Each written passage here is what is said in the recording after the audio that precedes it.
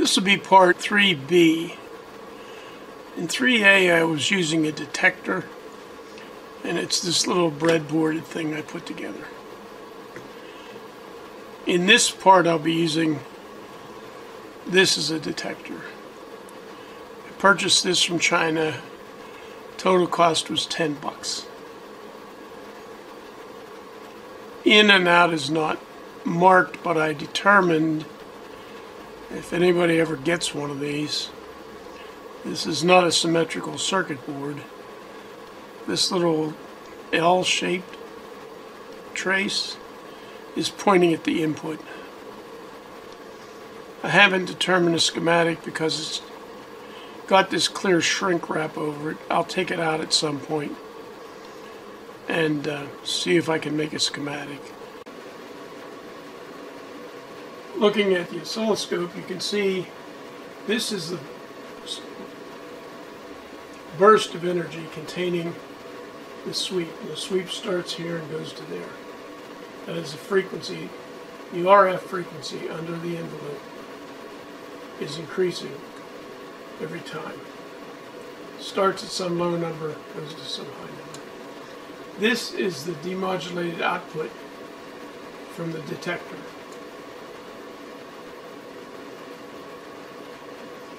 Now, if this were a perfect sweep generator, this would be perfectly square, and this would be perfectly square. I'm going to get rid of this trace.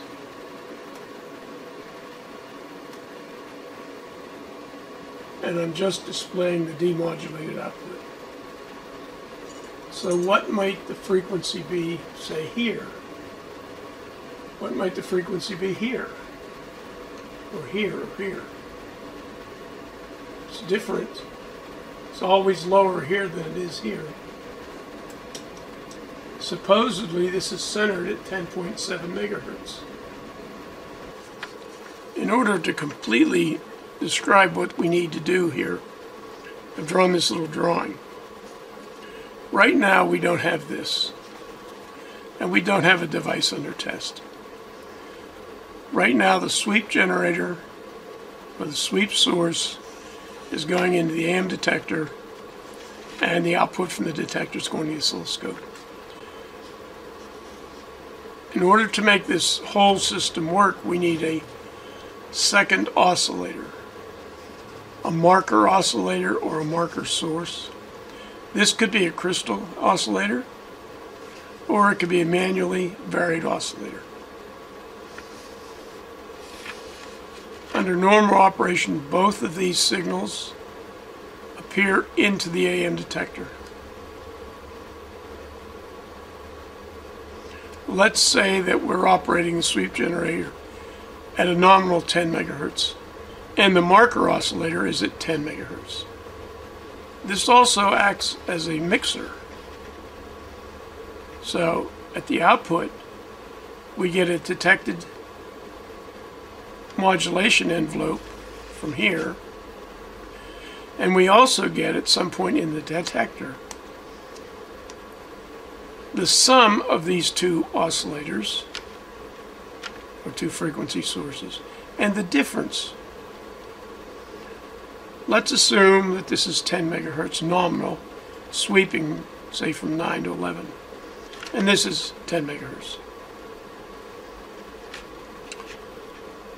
The output will consist of a 20 megahertz nominal, sweeping from 19 to 21. That's the sum of these two. It will also produce the difference between these two. So as these two, as this generator source, output frequency, remember it's sweeping, as it approaches and as it exceeds the marker source, it's coming up to it and going past it, it will produce for a very brief period of time an audio tone that starts off high, actually goes to 0 hertz, and starts going high again. Let me introduce a marker source and we'll watch it on the oscilloscope.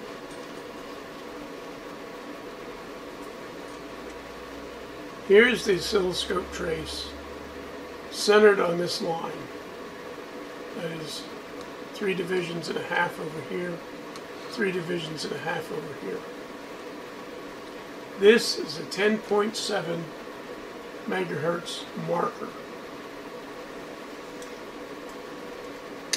Actually, it's coming from my QRP Labs sine wave generator, and I have the generator set in 1/10 megahertz steps, or 100 kilohertz. I'll decrease it to 10.6, 10.5, 10.3, 10.2. So the sweep generator is a little bit off. I'll decrease the frequency some more.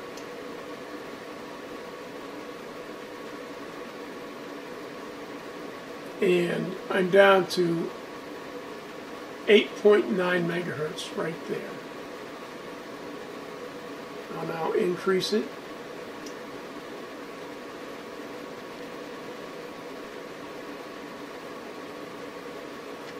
And I'm 11.4 megahertz there. Apparently at some point the marker, there's not enough energy between the marker and the sweep generator signal for the marker to be seen clearly. Let's go back to the center, which is at 10.2. I'll stop it and I'll try to expand it.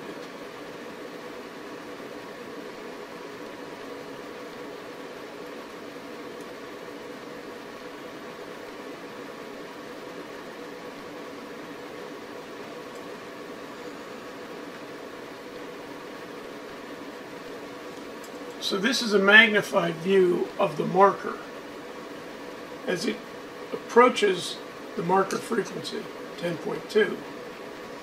It starts to produce a high frequency audio signal that gets lower and lower and lower. Finally, it's near 0 and it begins increasing. See how the spacing between the peaks and valleys are wider in the middle and narrower.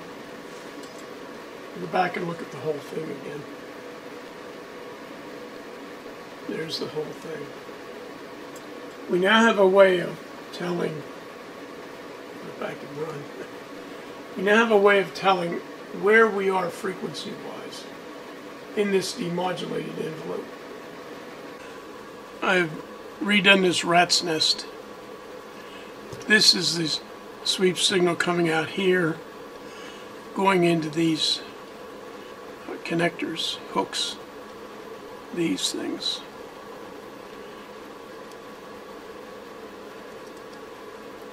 So I could put a device under test in here. Comes out here and goes into the detector. This is from the marker generator. This is going to the oscilloscope. I have these band pass 10.7 megahertz filters that are used in the IF of an FM radio.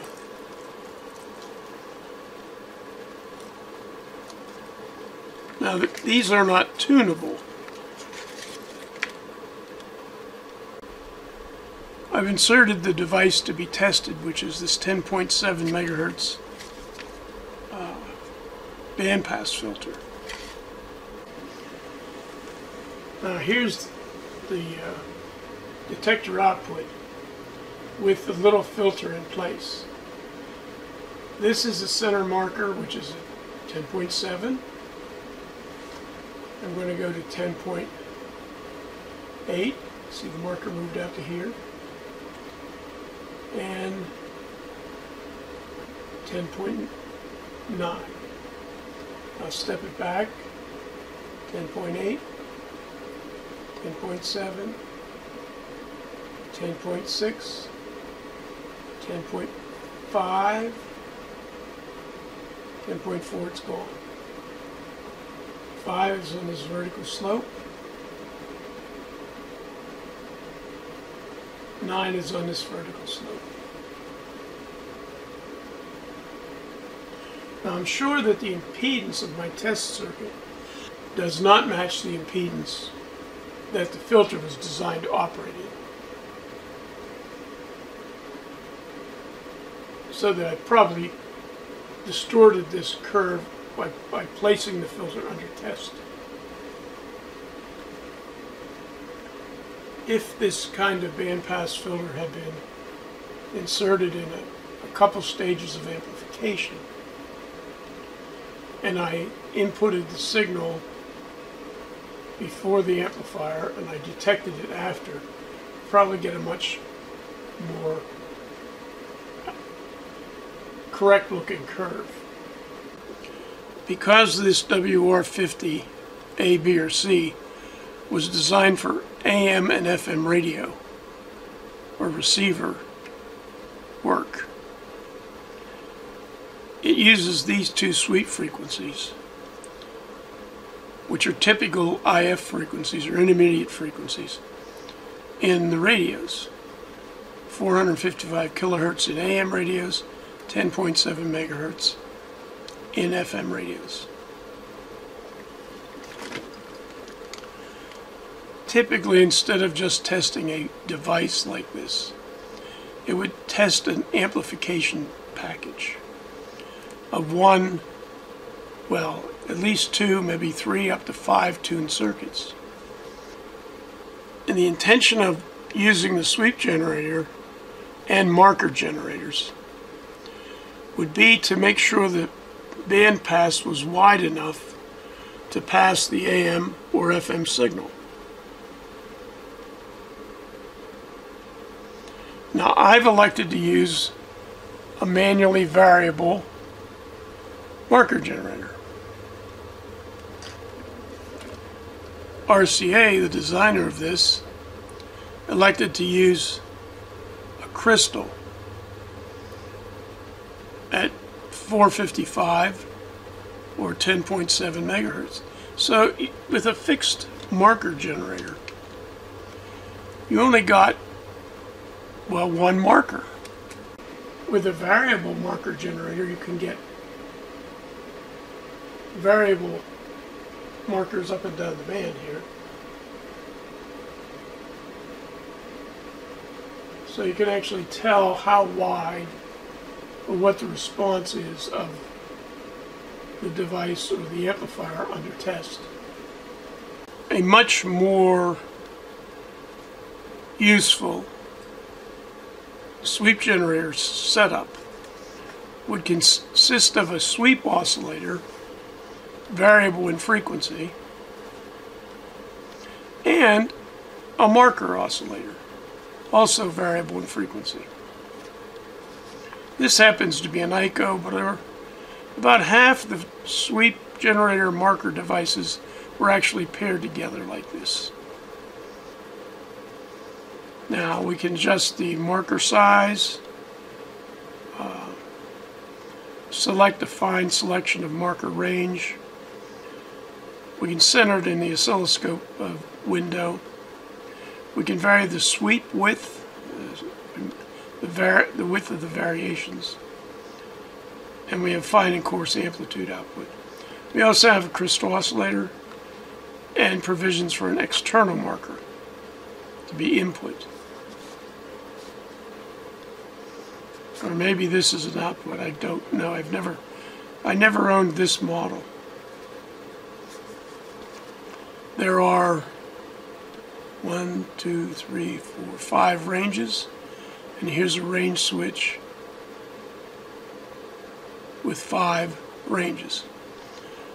So this marker is a range and a center frequency. Sweep width is varied about the center frequency, and the bandwidth, the band selected for the marker is automatically switched with the band selected for the sweep generator. So the only problem with this generator is its tube, which is not really a bad thing, and these lousy RF connectors. Very popular in the 50s and 60s. I think this actually goes from 3 megahertz to 216 megahertz. And these were very common in the 50s, 60s, 70s, and 80s. Well, thanks for viewing.